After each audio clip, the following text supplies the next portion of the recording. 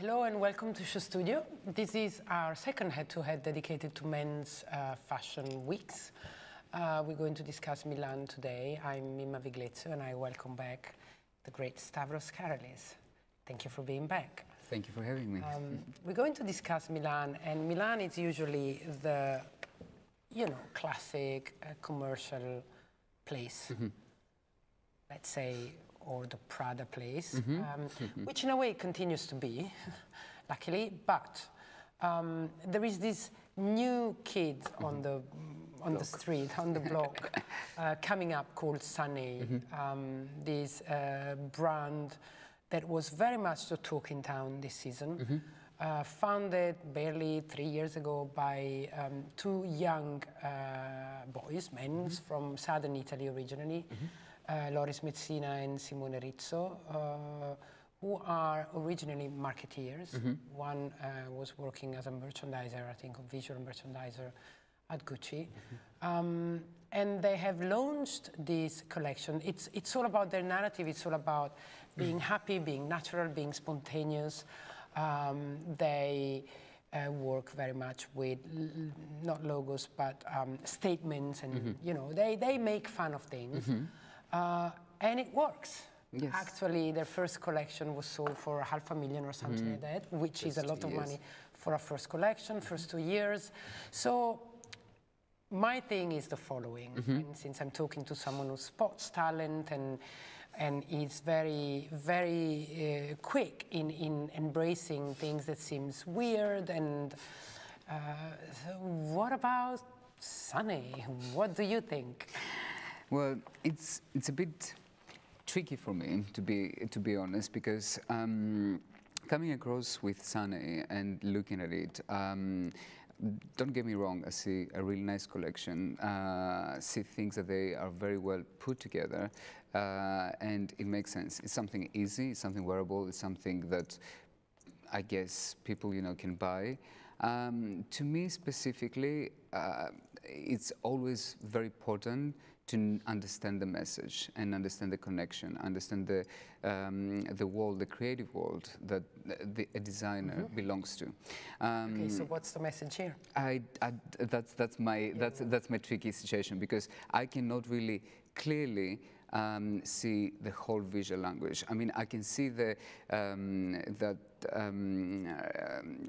approach that is basically a bit like teasing, a bit fun. I mean, I see the logos that they have changed it from like we all should be feminist to we should be Sunnei, Tom Forever from my space, yes. I can tell their references. What I cannot tell at the moment, for me specifically, is what is the brand about. Well, which brings me to talk about what I think it's a kind of laziness, but not only in the designers or designing world, but also in, I don't know, the buyers, but the press, because probably Milan needs something new, Milan needs something younger and fresh. I agree. And this is it. Yeah. And again, there's nothing wrong. These kids are cool kids dressed in a way that it's fun, but they're just wearing clothes, which is what Vetements did. So, Vetements gave these kids the possibility of doing that, except that Vetements did it better. But that's another discussion, that's another panel. So I think this is more styling and marketing than fashion. I think so too. I'm not saying I'm against it. I'm wondering, will this bring fashion forward? With a capital F. You put it in a very right perspective here, because it's not when we talk about fashion and emerging designers and young brands, is what the brand has been created to do. I mean, when I'm thinking about it, is if the commercial aspect is very, very important to them, and they just want to become this brand that is selling a lot of quantities, applied to a wide range of customers, but they don't need to become the next designers that are going to change things. Why would anybody pay for that hoodie or those yellow trousers? Probably 250, 350. instead of buying them at H&M.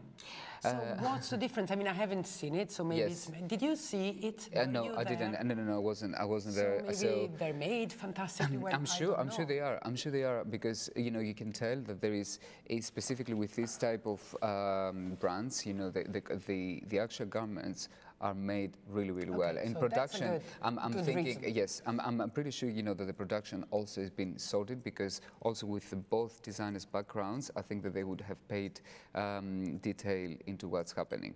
And I think you put it right in the beginning that I think every fashion week right now needs to come out with what's the new blood, what's the emerging designers that we have to showcase. It's great that we have the Versace and Prada and everyone else here, but actually, if you look at the official schedule, who is the young designer? What is the proposal about? There's a problem with Milan. Yes. So I think also this is what happened in a lesser extent with Paris Fashion Week at some point. Before Vetements, if you saw the official schedule of Paris, there wasn't anything that was coming out super strongly from the emerging designer scene. And I think that this is what's happening right now with Milan. They somehow, when the journalists, press and buyers are there, they need to apart from reporting about all the big ones, they have to report about a young one at least that captures the vibe where the city is, what they're doing, what they like.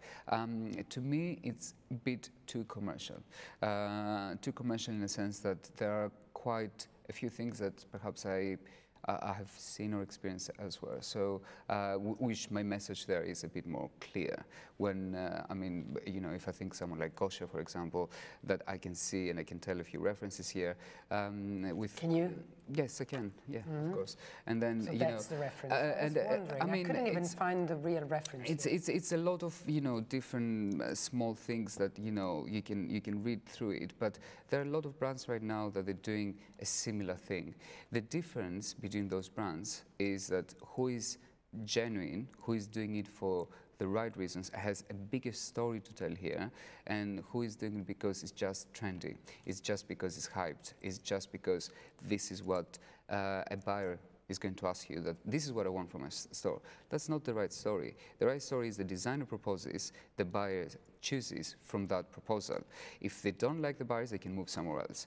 But you cannot play the game reversed, because if you try to satisfy... That's very interesting. Can you explain it better? Yes. So, what do you mean by the other way around? I'll explain to you. I have quite a few designers that they come to me and they say, emerging designers, of course, and young designers, and they say, my collection is so machine. And I'm like, really? Why? You know why is machine? And they show me something that is like completely wrong for me. And what I'm saying by that is that you, as a designer, you cannot satisfy the buyers. You cannot satisfy the press as well. You cannot design a collection thinking about to please travelers and machine. Yeah, or to please Dover Street, or to please Bergdorf and Goodman or Barney's. Or the reviewer. Yes, you cannot think that way. What you can think is that I'm going to do something, and if it works, it's going to work for everyone, or for the few selected stores that I'm planning to put my collection, understand it, get it, and they go full support behind it, showing the whole real world of mine. Now, that's the big difference here.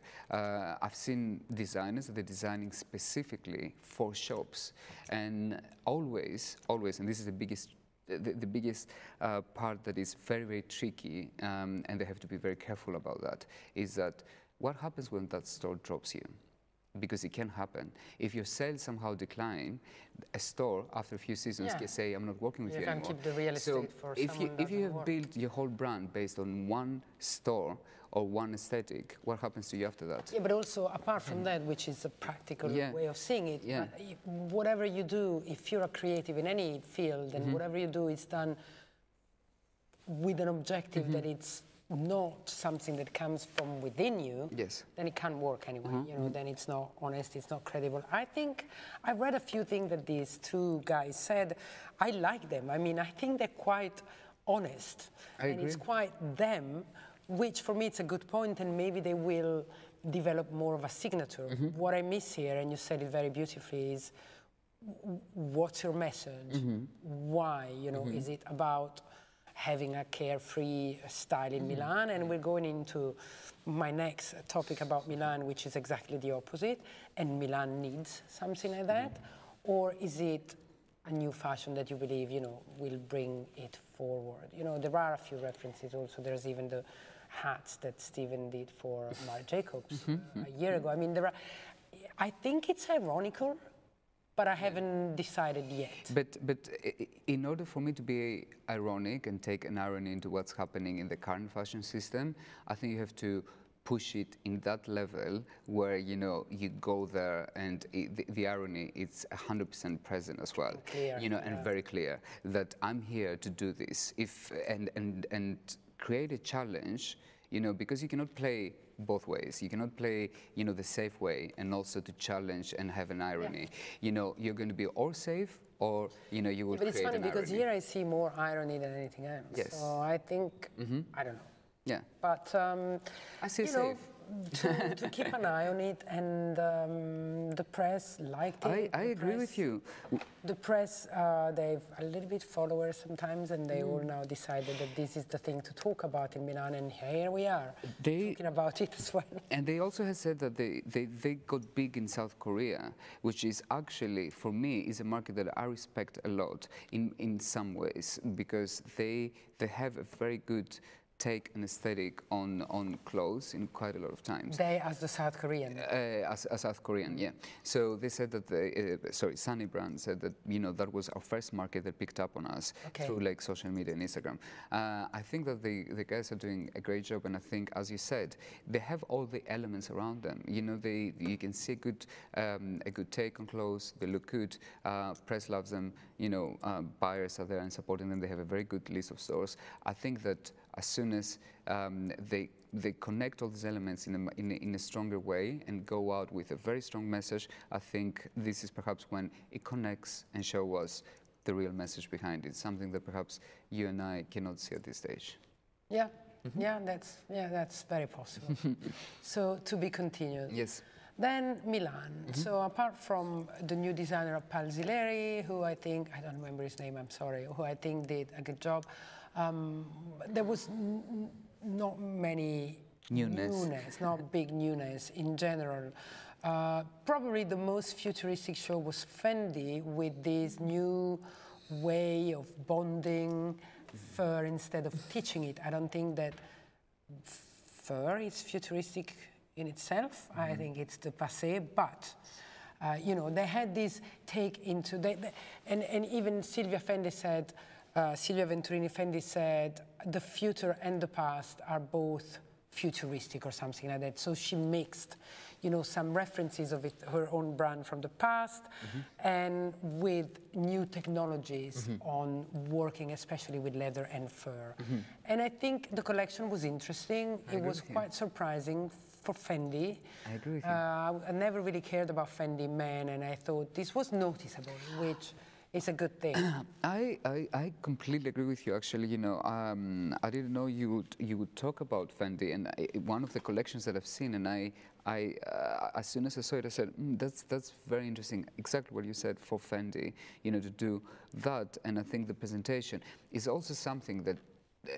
Because I think many designers, many big powerhouses did in Milan this season when they went back to some original roots there. Well, and let's talk about Prada and Versace. Yes, and we see, and I saw in Fendi, that's kind of like the right way to do it. Yeah. You go back to the archives, but actually you bring them with a very new way out.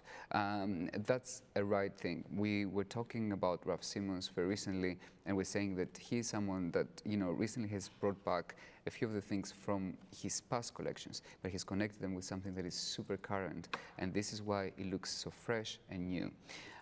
Let's talk about the other ones. Well, but I want to build on this, because I have this impression that the fact that especially the established brands and designers are following this trend of quoting themselves, mentioning themselves, like using their past as a reference for what they're doing and making it relevant and fresh again, could be a sign of this heavy reference fatigue, or the fact that they need to show what they did first, because there is so much referencing, i.e. copying going on, that maybe, you know, the Miuccias of the world and the Ruffs, you know, those people, even Mr. Armani, and I'm going into his show soon because there's something quite clever about that.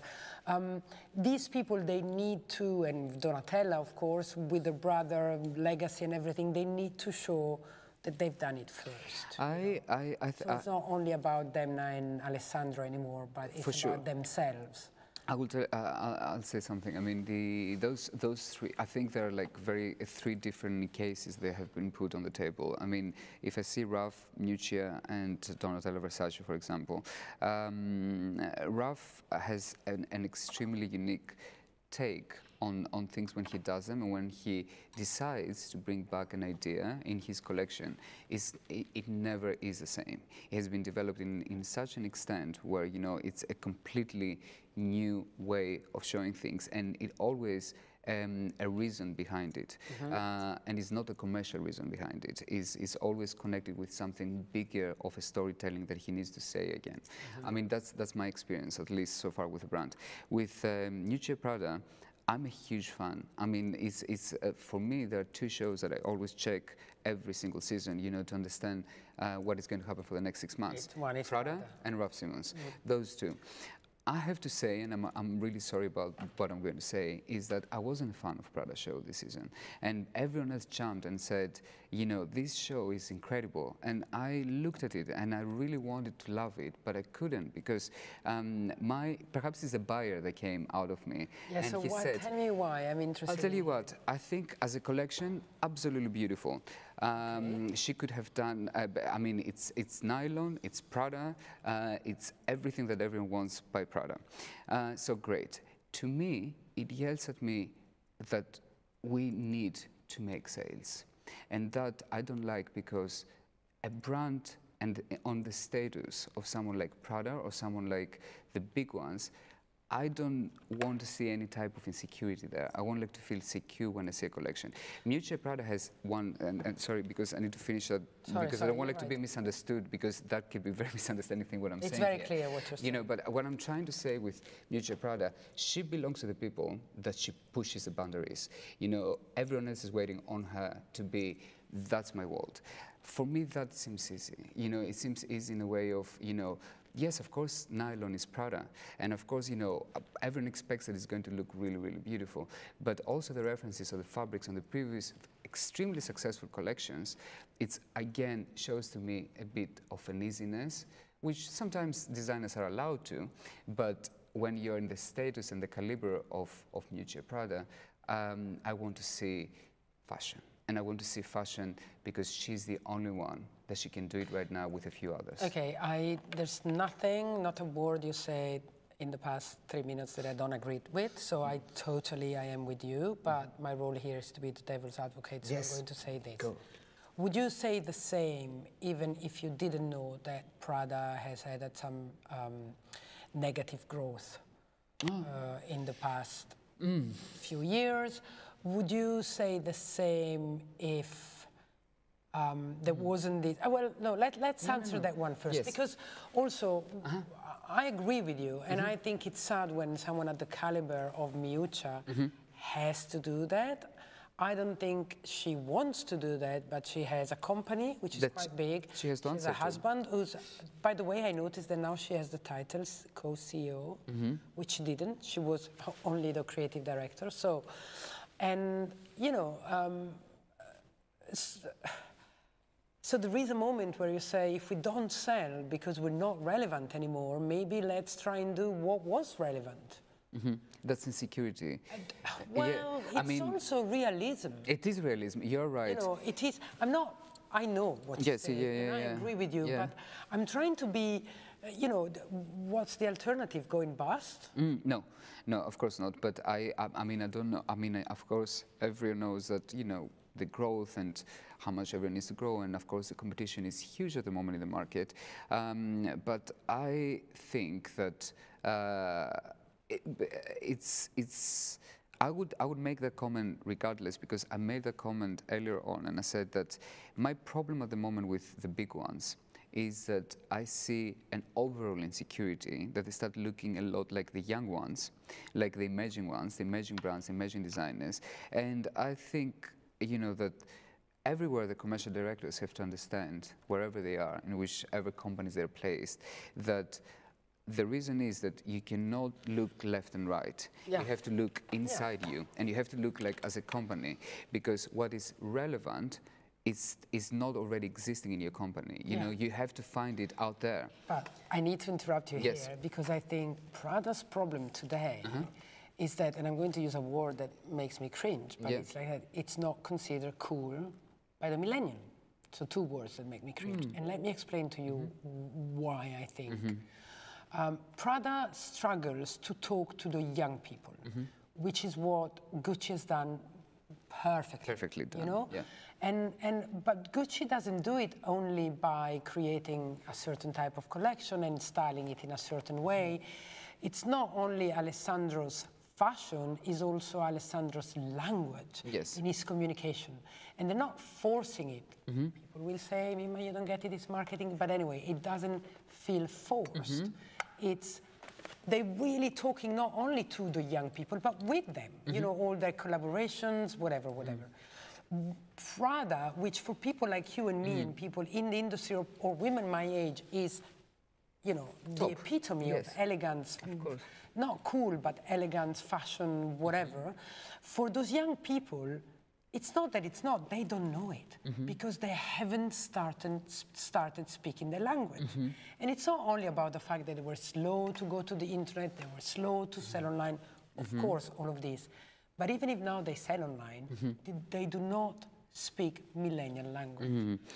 And so I'm not sure that doing nylon again, because we were mad about our nylon backpack. My niece, who's 21, doesn't care about the Prada nylon backpack. But I so much agree. I agree with you in every single point you made. My discussion and my debate in my mind about Prada is that she can still do the nylon. She can still do all what she's done in this collection, which is great. But she can present it, you know, if she wants to do the sales, so she wants to do the commercial success in a much different way. Because when it comes down on the catwalk, and again, when I see it, I see a beautiful done collection. But for me, she always push. Yes, of course. And she always push the boundaries so far.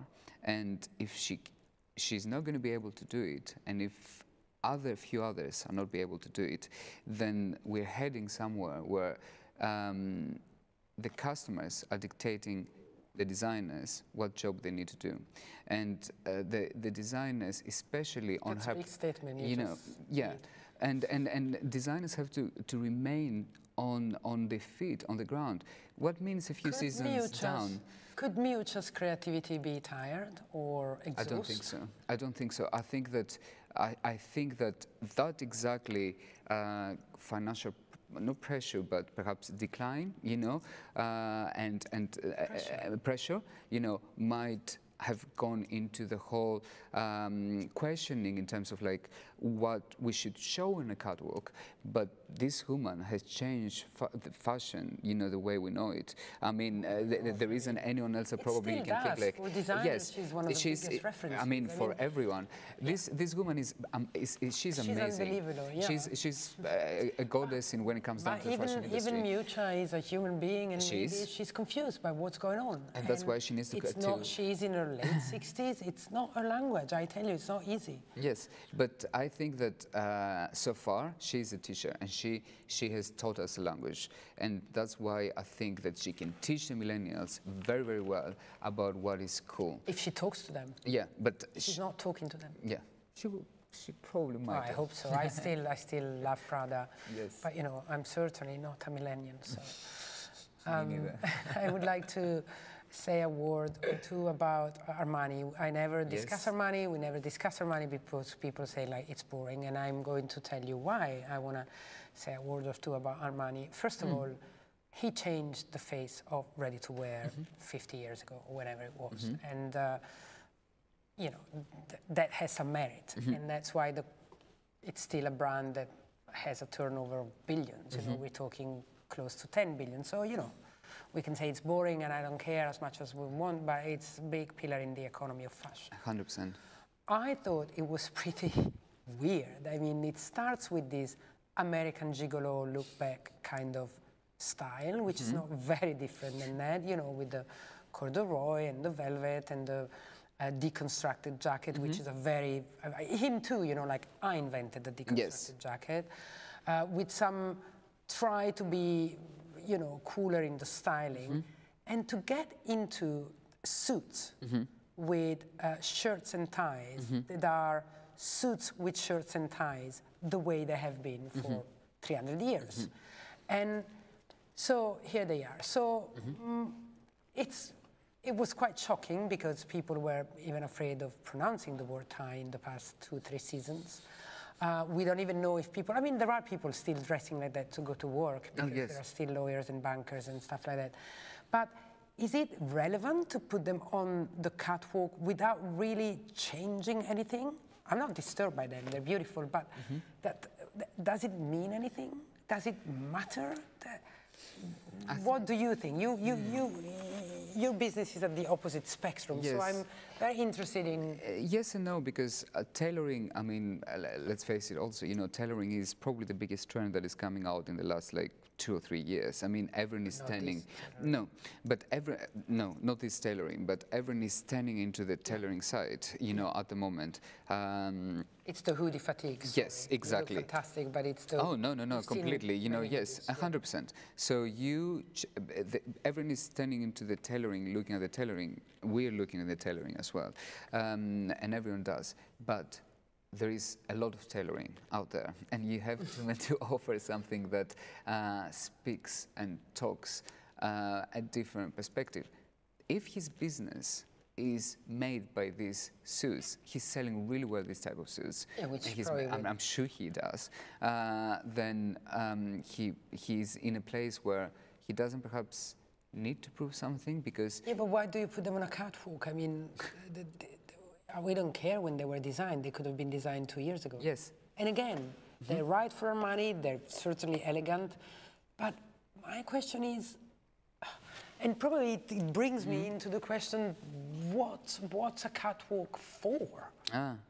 That's a really good question. I mean, I had this problem with Canali when I was consulting with them, and probably Mr. Zegna's had the same you know, they can't really be different than what they are because they have clients and they're successful, but then why even bothering? Or should they bother?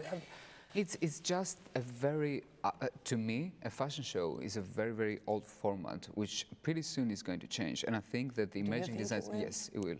Emerging designers are changing their format 100%. I mean, I know very successful brands that they never done a show or presentation, and they're doing really well. And I'm not just talking commercial sales, I'm talking about like also the impact image and everything. And I think that... image-wise, yeah, no worries, image-wise. And then I know that more and more brands are looking into this type of format from the young ones, from the young emerging designers, because they cannot afford to do a show. It's super expensive, and also they don't understand what's the point of it anymore, because it's something extremely elitist. It's for a very small it's 10-15 minutes to put a huge production with huge money into it, and then where all this goes like on social media perhaps, and a press release. Well, you can do these formats with like putting half of your money into like something, a really cool film or a beautiful lookbook, and you present it. Does it have the same impact in the world? I'll tell you what, it doesn't have an impact. It doesn't have an impact on the printed magazines, because they want the catwalk images to be able to be featured. However, now with like everyone goes online, they can present the collections in a different way. There are designers that they don't do anything, but they are the coolest. Martine Rose from London, Fashion Week. She didn't this year, but she also just had a child. Yes, but Alix, Matt Williams, she never. Yeah, but well, let me challenge you on this. Yes, Who knows, Alex? I mean, don't think of your circle. Don't think of us. I have to know Alex because I'm doing this job. But go out in the street. I Even am, in London. I am in the street. That's why I'm saying to you that because I know the sales and I know the store list and also the press that is coming out for Alix. It's one of the really successful brands that are coming up there. It's not just a very hype well thing. deserved. Very well deserved, yeah. Okay. And a lot of work that has been put into this brand. But it's not just them. It's a lot of people at the moment are relooking the format of shows and presentation. I'm not saying that it's going to disappear. I'm just saying that, you know, it's not only one thing. For Giorgio Armani, and I think this is exactly the opposite from Prada, for example, is that perhaps he doesn't have any more the pressure, you know, of you have. He certainly doesn't know what to do with his money and because his company after. you know, he doesn't have perhaps the pressure to be like, I want to be the coolest, or I want to push the trends in a way that no one else is doing. So he kind of like enjoys what he likes to do. Well. We just saw his couture show in Paris, and I know we're talking men here, but he did a couture collection that was really weird because it was all short and an effort to appeal to young women that were couture. So he does have a little bit of pressure. He certainly doesn't have financial pressure. I'm guessing everyone has. His company is his only, and he's now 84 or 85. There's no succession plan. He has no children. So, you know, there's no money pressure. However, you know, there is a big ego there, and these people have been standing, you know, the Giorgio Armani's, the Karl Lagerfeld, they've been standing forever. They made fashion the way we know it today. We owe them. And then there's the, you know, there's the Alessandros and the Demna and the Sunnei, and these kids on the block arriving and changing the system. But yet again, I wonder if this particular show, apart from Armani, it needs to open and close Milan with Armani and Emporio. That's the institution of Milan and the business that goes into press and commerce and whatever. Oh, I mean, will you remember this? No. But maybe you would wear that leather coat because it's beautiful. I might. But it's no. It's not a turning point for me, you know, this show. Not. But also at the same time, it doesn't need everything to be, because I think it's almost like amount of information. We have too much information right now, it's even from the fashion industry. So I think it cannot be that everyone is going to be on the front line and everyone is going to finish that line first. You know, they're going to be the seconds, they're going to be the thirds, they're going to be the fourth. And this is going to change sometimes. What we are sometimes more hard on our criticism is for the people that we expect them to finish first and the finishing second or third. And this is when we become, I think, harder, because our expectations are higher. With some other brands, our expectations perhaps are not as high, so we take it as a given. And this is my take on a brand like Giorgio Armani, and this is a take of mine as a brand as Prada, because perhaps my expectations are much higher for that. That's for sure. Well, on these words, thank you very much for doing this with me, and I hope to see you in the next season. Yes, me too.